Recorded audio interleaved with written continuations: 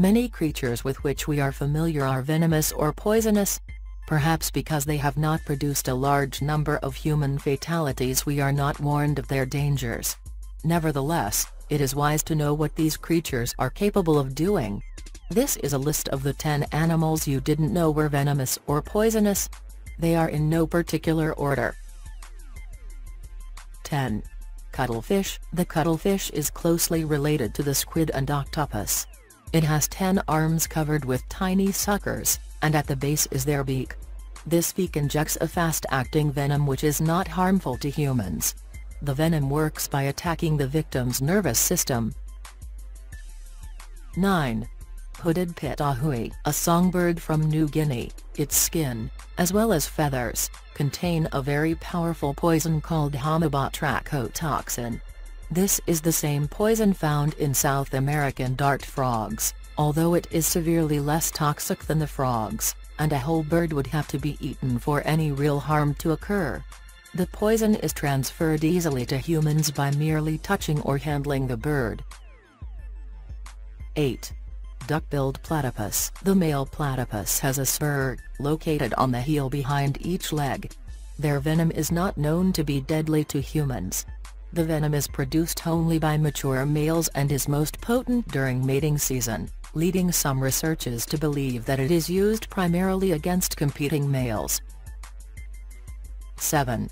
Gila monster. The Gila monster is one of only 2 known venomous lizards and can be found in southwest USA and Mexico.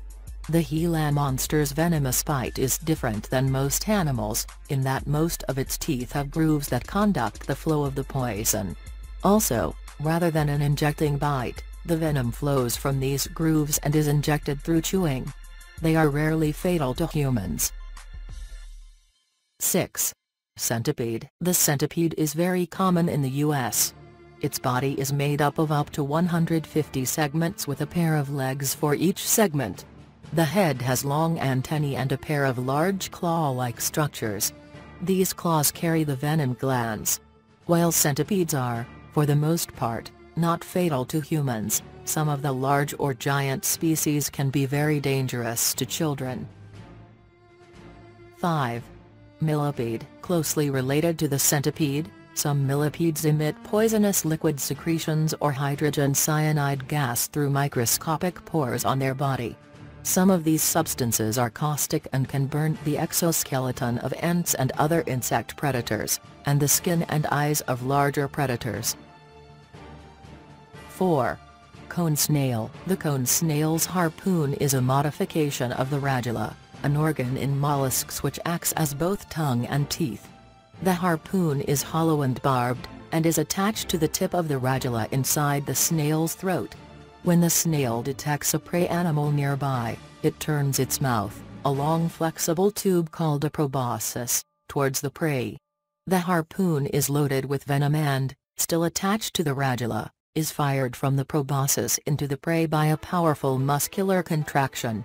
The venom paralyzes small fish almost instantly. The snail then retracts the radula, drawing the subdued prey into the mouth. The cone snail's bite is similar to a bee sting, but the larger species are responsible for 30 known cases of human death. 3. Slow loris. The slow loris is one of the few mammals which is venomous. In addition, it is the only mammal which is both venomous and poisonous at the same time. Slow lorises produce a toxin on the inside of its elbows, which it smears on its young to prevent them from being eaten. In addition, it will lick these patches to put the poison in its mouth, giving it a venomous bite used for self-defense. 2. Komodo dragon. While they do not technically produce venom, their diet consists of pretty much anything dead, and that creates a special mixture of deadly bacteria build up in their mouths.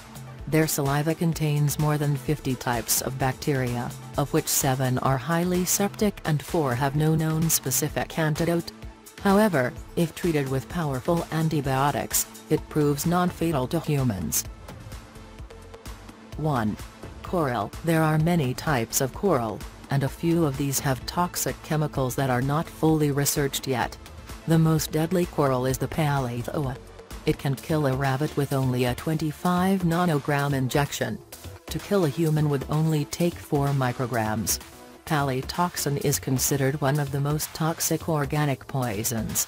Symptoms of palythoa poisoning include chest pains, difficulty breathing, racing pulse and low blood pressure.